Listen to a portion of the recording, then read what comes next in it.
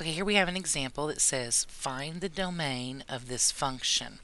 So this function is g of x equals the natural log of x minus 1. Okay, well, in order to be able to do this, you have to understand your properties of logs. There's just no getting around that. These are things that we have to sort of commit to memory. So we have to understand that the normal domain, when we talked about our properties, was 0 to infinity. Now that would be if I were talking about natural log of x or log of x, either one. This time, though, I've got the natural log of x minus 1.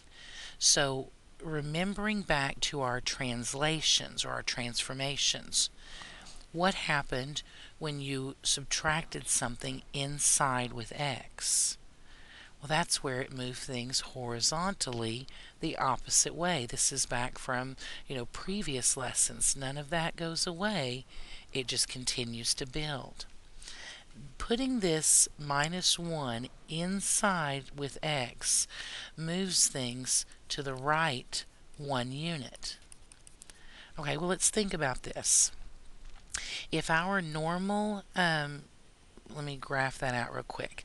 If our normal natural log of x did something like this, and it had a domain of 0 to infinity, and I were going to take that entire thing and scoot it over 1 unit, well, now where I did have an asymptote on the y-axis, if I scoot that over, now that's going to be 1 unit further to the right.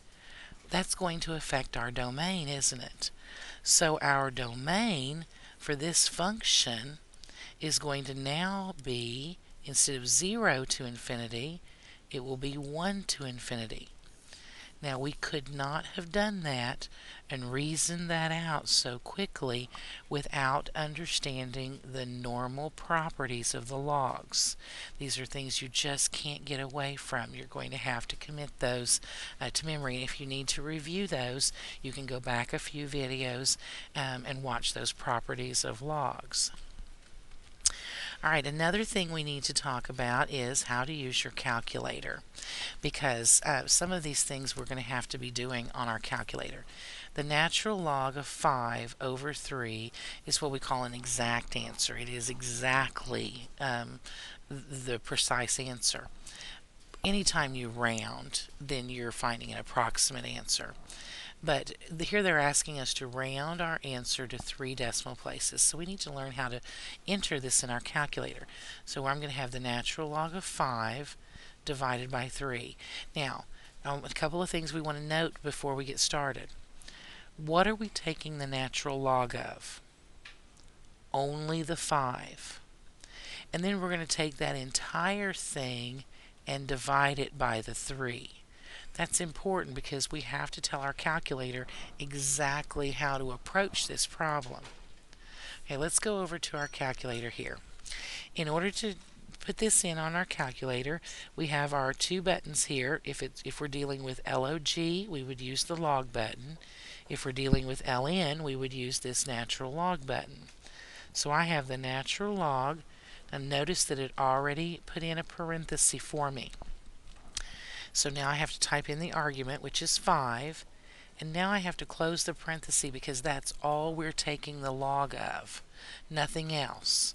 So this will give me the natural log of 5, whatever that is, and then we're going to divide that by 3. You have to be very careful about, put parentheses around your argument so that's all you're taking the natural log of. And then hit enter. Now rounded to 3 decimal places, that would be 0.537, or 0.536 rather. I'm so sorry. 0.536. I was not looking at these 2 numbers here. I got confused. Yeah, so if we were going to round to 3 decimal places here, that would be 0.536.